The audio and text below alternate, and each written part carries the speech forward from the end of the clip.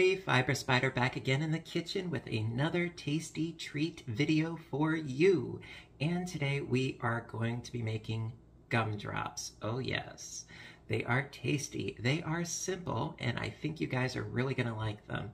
And you only need a few basic ingredients: gelatin, water, sugar, food coloring, and some flavored extract. That's pretty much it. Very, very simple. And of course, you will need some additional things to help you along the way, like candy molds. I cannot recommend enough using silicone candy molds. Actually, I got these cute little bears at Walmart. They're so adorable. And also today, going to be using this gumdrop mold that I found at Michael's. You can find these just about anywhere in the baking section of craft stores and big box stores. Very, very easy. And of course, also, I can't stress this enough, you are also going to want to use a cooking spray or some sort of mold release. Otherwise, you are going to have a fun time getting those out of the molds. I speak from experience. The overall process, it's very, very quick. It only takes about a half an hour to actually do the cooking aspect. The rest of it, it's waiting. Yep. You need to let the gel set in the mold for about 12 hours. So if you want to make these, plan ahead. And from my experience, they taste better over time because they crystallize more. It's like they mature with age, unlike me. So, without further ado, let's get started, shall we? Hello again. All right, so I have my induction cooker here. You can use your stovetop, but because we're going to be dealing with molten sugar, I think that it would be best if I use the induction cooker. All right, so first things first, you are going to need 3 packets of gelatin. Now, the box comes with 4, but we only need 3.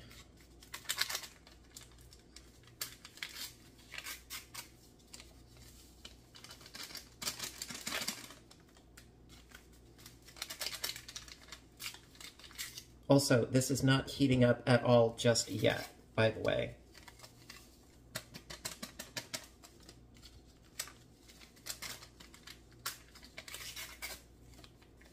Okay, so we've got our 3 packets of gelatin. Now, to this, you add a half of a cup of cold water.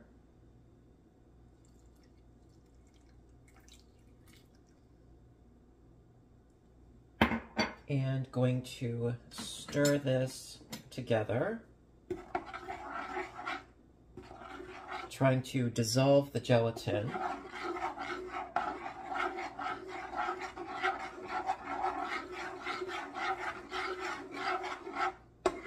Make sure there are no lumps.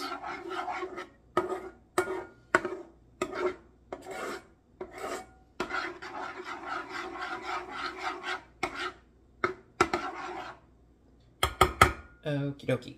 So, what this is doing right now is, I believe it's a process called blooming. And so the water is going to get soaked into the gelatin and it is going to gelify. And it's basically prepping the gelatin. Now, in the microwave, I now have, it is 3/4 of a cup of water, which I'm going to bring to a quick boil.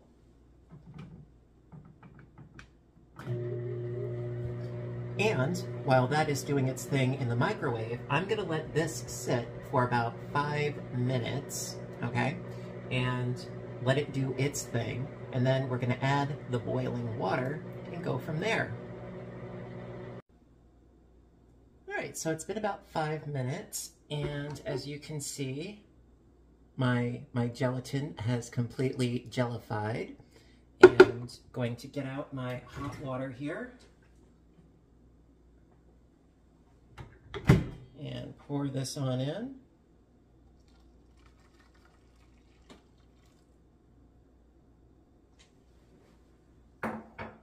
give this a good stir.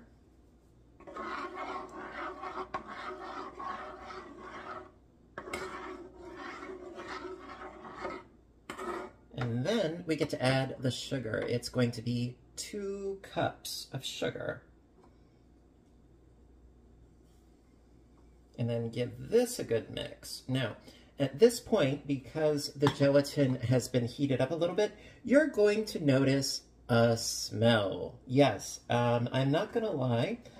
It smells exactly like what it's made of. It does not smell particularly good.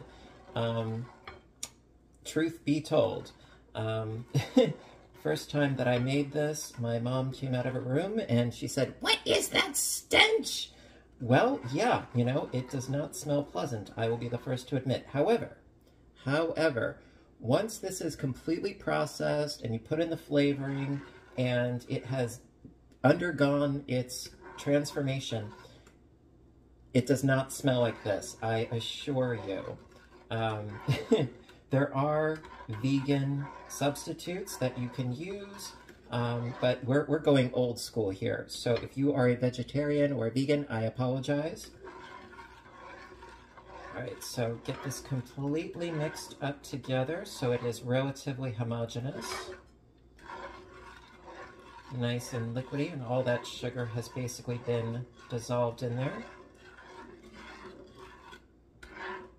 All right, now, I need to bring this up to a boil. Now, the reason why I'm using the amount of ingredients that I'm using is because my pot is only so big. In fact, the original recipe was double everything that I'm currently using. So, because I have a small pot, we make do with what we got. So we're going to bring this up to a boil. And the reason why you're going to want a decent sized pot is because when this boils, it boils. It does rise and froth and get all sorts of funky. So, I'm going to bring this up to a boil, and I will be right back. Alrighty, so we are just about the rolling boil stage for our gelatin sugar mix. As you can see, it's starting to froth and foam and develop into its own. Let me give it a quick stir here, because yeah, it expands, if you will.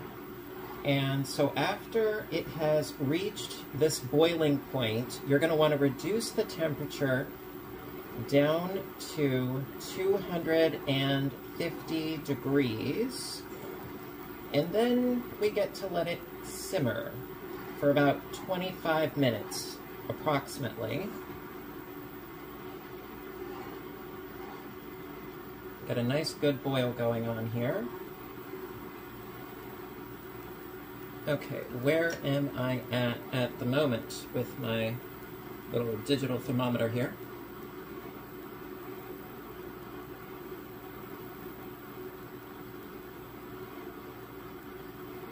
Okay. I think I need to recalibrate this thing. That is okay though. Alright, put this away. Alright, so let me reduce the heat.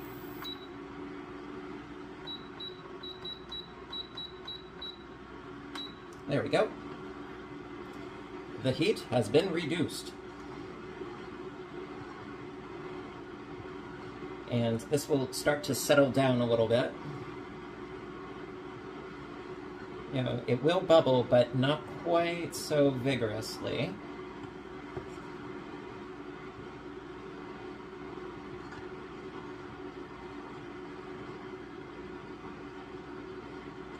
There we go. All right.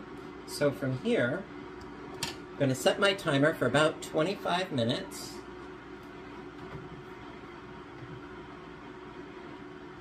Okay, my timer has been set, and of course you want to keep stirring this so that it doesn't burn to the bottom of your pan and get even more weird. Yeah, so I'm just going to keep giving this a good stir. Let it simmer. And in about 25 minutes, we then get to do the flavoring, coloring, and pouring. I'll see you in a bit. Alrighty, my dears, so it has been simmering and bubbling away for about 25 minutes. Magic time. Alright, so let me stop this, unplug this. Ah, I can hear myself think. It's a wonderful thing. Alright, remove this from the heat. Scoot you into another spot. There we are. Okay, now, gonna get my molds ready. Let me see. Cooking spray. Gonna do this over the sink so I don't slip and fall later.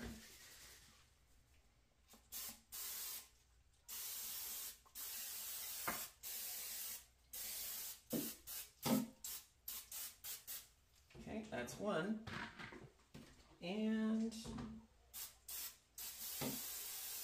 two. All right.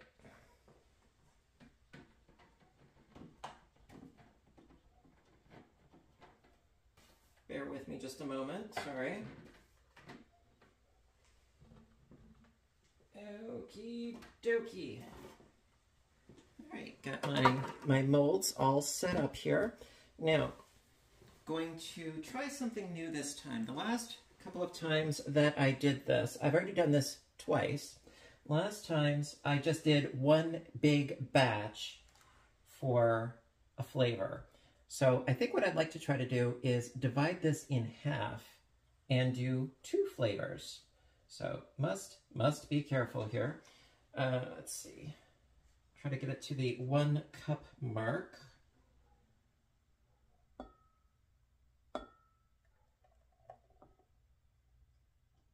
Because this makes about 2 cups.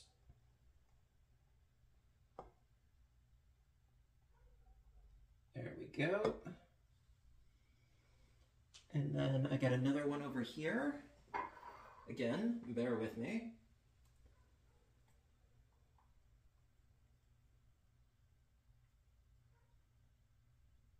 Okay, just shy of 2 cups. All right. Now then, we have our jelly mix all ready to go. And I've got my flavorings and my colorings. Now, I was thinking about doing lemon with yellow and almond with blue. I don't know how I figure that as far as the colors, but hey, that's what I'm going with, and I'm sticking to it. So for the yellow, I'm going to add quite a few drops. I want a nice, vibrant yellow if I can manage it. I'm just going for broke and adding a whole lot here. And as far as flavor, you're going to want, since I'm having this, it's going to be a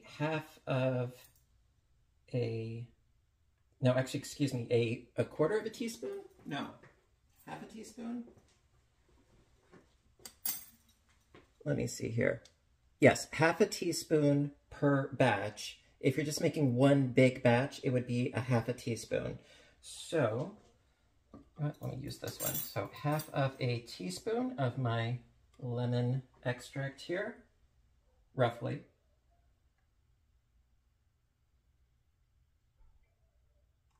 If there's a little bit more, hey, it's okay. It tastes good. Why not?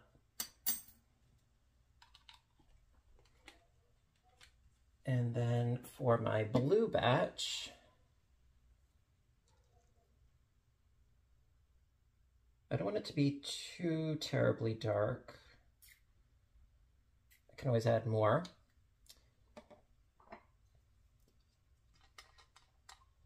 And I just need to add 2 of these because this is a quarter of a teaspoon.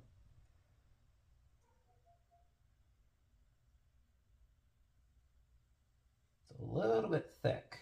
This is actually emulsifier. It's not actually extract, but hey, it tastes awesome.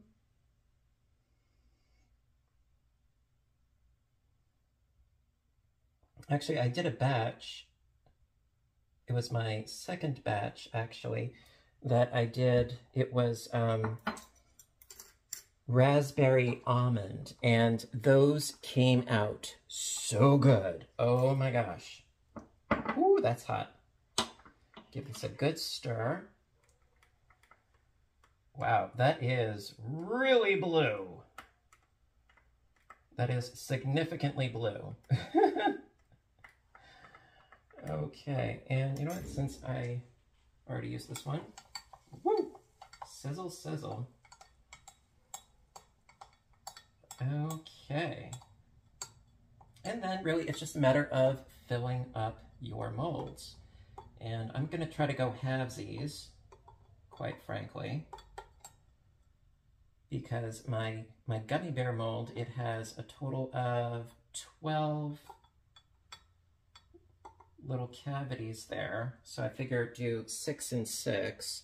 And you want to go nice and slowly, actually, so that you can actually see what I'm doing. You know, you want to go nice and slow. And try not to overfill them.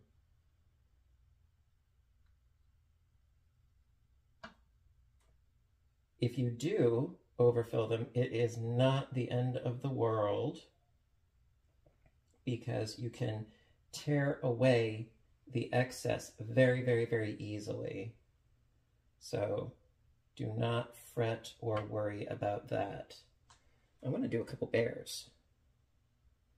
The bears are so stinking cute. I love them.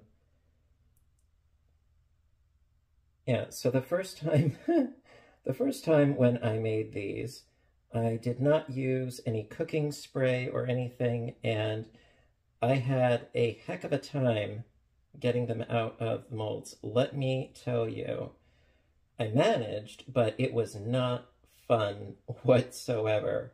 So I cannot stress that enough, that it is important to use some sort of a mold release. Frankly, you do not taste anything weird as far as the cooking spray. No, you don't taste anything if that is a concern of yours. As far as substitutes instead of cooking spray, maybe you could use butter. I don't know. I honestly, if I were you, I would do just a little bit more research on candy mold releases. When I did a cursory search, it was basically just saying, oh yeah, silicone, it won't stick. No, it sticks, okay? Let me just be clear about that. It stuck. And I just would like to save you a little bit of grief, if I may, because, whoa, that really overflowed. Okay, not a huge deal. So going to do these in the vicinity, so in case if it does overflow, it's not a big deal. Well, I did that one too.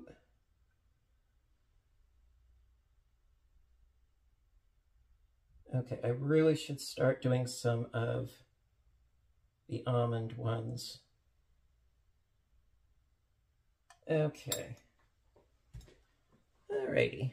So, you know what? I'm going to finish filling up all these molds off camera, and I will see you in just a moment. Be right back.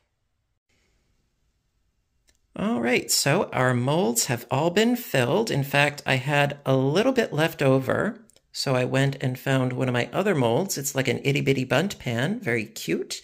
And now we get to play the waiting game. About 12 hours, and we will do the unmolding. I'll see you then. Hello again. All right, so it is the following day, and our little gummies have set. I can't wait to dive into these bears. They're screaming at me, eat me! All right, so this next process, it's a little bit messy, but it is very, very easy, provided, of course, that you have used a cooking spray to use as a release agent. And so really you just pop these little guys out of their molds like so, and they come right out. Perhaps with a little bit of coaxing if you didn't get all of the spray in there, and there you go, the little guy. And what I was referring to before about the excess, you can just rip that off, not a problem. You don't want to damage your little gummy, but you can just get rid of that, no problem whatsoever. And then right here, I've got a small bowl of just regular granulated sugar, and you want to give it a good covering. You want to bury this little guy in the sugar. Give it a good smoosh. You know, this is not a time for dusting. No, you want to cover this thing. And this is great because it will get it a little bit sweeter, but also, more importantly, it will keep these guys from sticking together as well as sticking to your hands. And it will also improve the crystallizing process and will make this even tastier. So, little guy, he's ready to go. Now, what you can do, okay, I have not tried this as of yet, but what you can do is you can add citric acid to this sugar right here in order to create sour gummies. Yes, you can. It's not something that I've experimented with as of yet, but I might in the future. I don't know. So yeah, all you do is just get all of your little gummies, give them a nice little roll around in the sugar, and then you let them sit out for a bit so that they can firm up even more. And they'll develop sort of like a little bit of a crusty exterior, which is actually good. It's kind of what you want. And it's sort of, like I said, sort of like the aging process, if you will.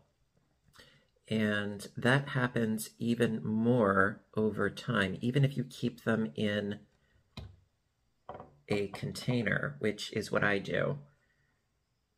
And honestly, I think that these are the bomb. They are so delish. Love them. And so what I'm going to do is I am going to finish covering all of these little guys off camera, and we will do the taste test. I will see you in a bit. Alrighty, see you in a bit. Alrighty, so now for the moment of truth that I've been waiting for, and I'm sure you have been as well, the taste test. So, as you can see, the yield is actually quite good as far as how many you actually get, and also I had enough to make up a nice little assortment plate, some that I had made previously. Very, very excited. All right, now there is a difference in the texture as far as the older ones versus the newer ones, which I will show you. So let's dive in with one of the newer ones. So here we have this little blue bear. So this should be almond, if I'm remembering correctly. And so this guy is going to be very, very stretchy. Very, very, very stretchy because he's still fresh. So, bon appetit.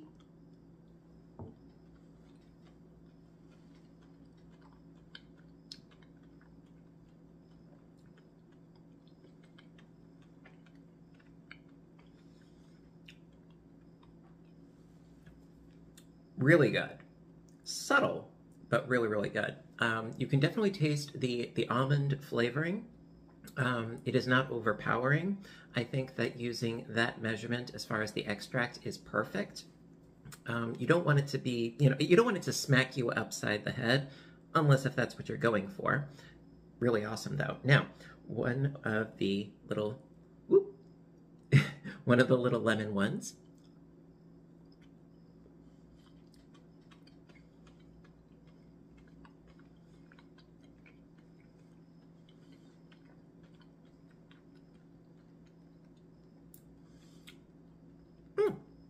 Very, very tasty. Again, really, really, really squishy because those are very fresh. Now, the ones that I had made previously, they're already about a week old.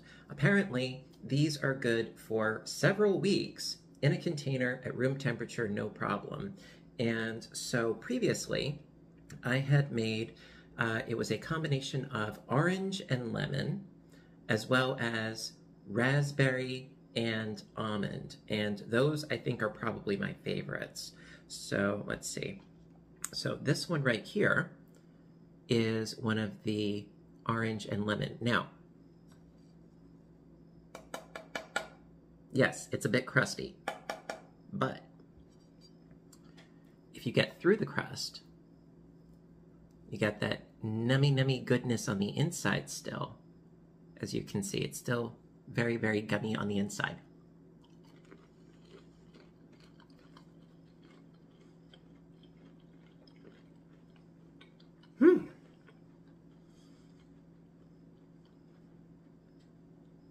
Quite frankly, I kind of like the crust because it adds dimension, a little bit of texture to it. I rather like it.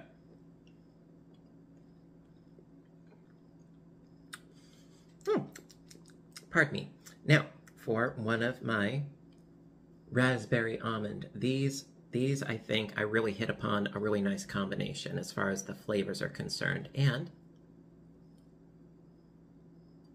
I have so much fun with these. Oh, these send me, okay? I should definitely make more of these on my next batch. The raspberry and almond, perfect.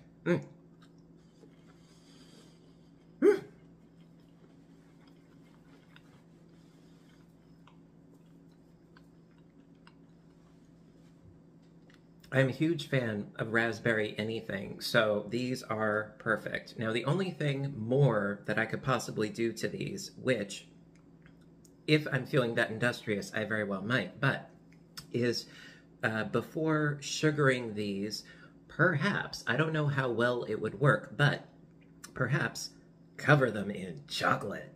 Oh, I don't know. That could be a dangerous thing. You might not ever see me again. I just might die from bliss. I don't know.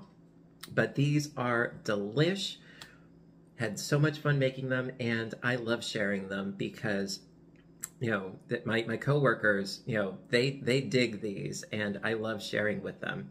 And there you go. How to make gumdrops, you know, in a variety of shapes, flavors, colors. They're so much fun, and they're pretty darn easy. So, that being said, have you made these before? Have you made something similar before? I'm always interested in your feedback, your input, most definitely. You know, what was your experience making them? Now, like I said before, I understand that the initial smell of the gelatin is awful, okay? With a capital A, it is awful. However, there is no hint at all of the taste nor the smell of anything even resembling what we were initially working with. So rest assured, it's a very temporary passing thing. You know, once you get over that hump, these are a delight. But what was your experience, if you have? You know, let me know. You know, other creative ideas, other recipes you guys might have in mind. I'm always open to suggestions and, of course, constructive criticism. So, that being said, you know what to do until next time, right? I want all of you to stay inspired, stay caffeinated, stay making fabulous stuff in the kitchen, stay safe, take care of yourselves and each other, make some sweets for somebody you love. Yes, it's a good thing. And I will see you in my next video. Have a great day, everybody. Bye for now.